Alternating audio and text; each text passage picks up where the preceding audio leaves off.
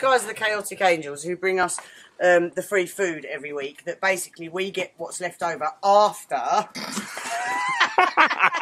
We get what's left over after they've given it out to homeless people and, you know, people in need, people that are struggling, you know, people suffering with poverty, all the different people that they help, and they help thousands upon thousands of people. And then whatever's left at the end of the week, we get it to give to the animals, mostly the pigs.